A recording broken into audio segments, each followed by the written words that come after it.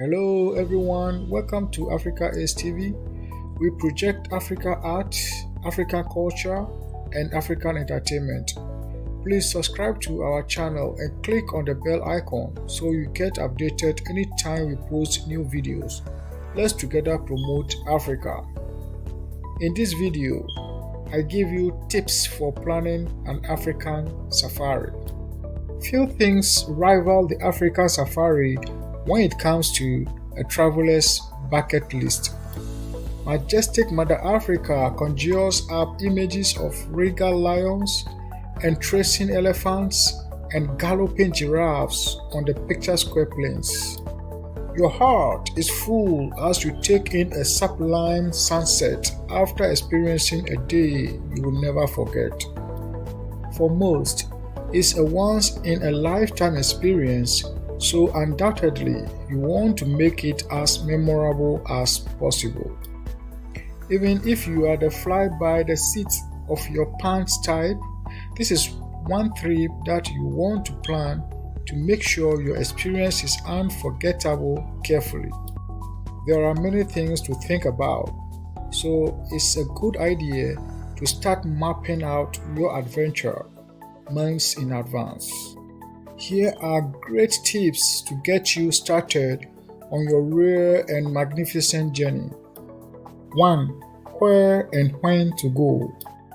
African safaris can generally be broken down into 3 seasons. Dry season, June to October. Mist season, November to March. Wet season, March to May.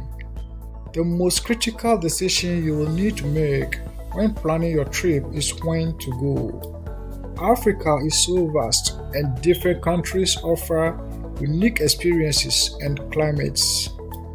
The most popular safari destinations fall into these 8 categories: Kenya, Tanzania, Zambia, Zimbabwe, Uganda, Botswana, Namibia, and South Africa. That's a lot of choices, with each country offering its marvels at different times of the year. You are going to want to do your research to customize the offering that most appeals to you. Do you want to witness the spectacle of thousands of wildebeest and zebras embark on their annual migration while being pursued by ruthless predators? Then you will want to visit Kenya between July and October. Or perhaps you are more interested in the awesome, inspiring mountain gorillas while spending your nights in a rooftop tent. In which case, you will want to head to Uganda while avoiding the wet season, which will make your mountain hike a lot less pleasant. Maybe whitewater rafting is more your flavor. If so, you will be best suited to heading to Zimbabwe to ride the Zambezi River and take in some of the best wildlife parks on the planet. There's a lot to consider, so you will want to give yourself ample time to tailor your trip to your liking. Tips for planning an African safari. 2. What to pack. Keep in mind that you are likely going to be moving a lot on your safari, from bouncing up and down on a Land Rover to traversing the valleys in a prop plane. You are going to want to be tactical when it comes to packing.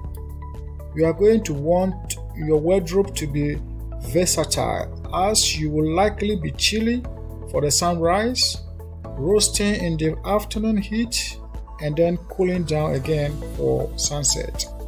The name of the game is layers. When it comes to colors, lean towards earth tones like tan and green.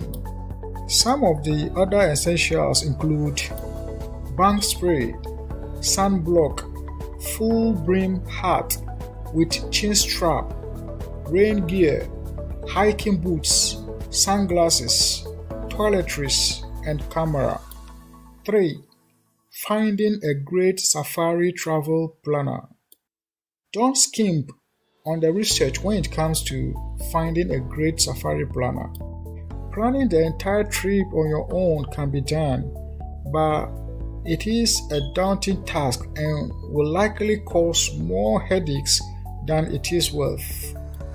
Ease your mind by hiring someone who knows the different countries' ins and outs and is familiar with the best tour operators. Let them tie together all your transportation and accommodations, so all you have to do is focus on the fun.